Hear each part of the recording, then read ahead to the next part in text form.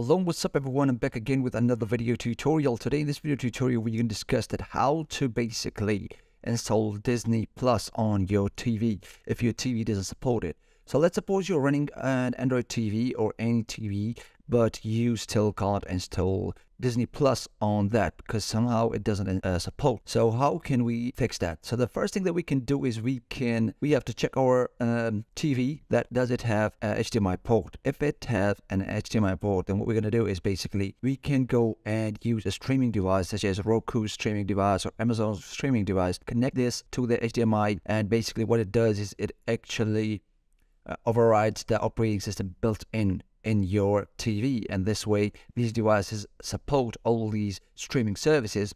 Thus we can install and use these services on our TV.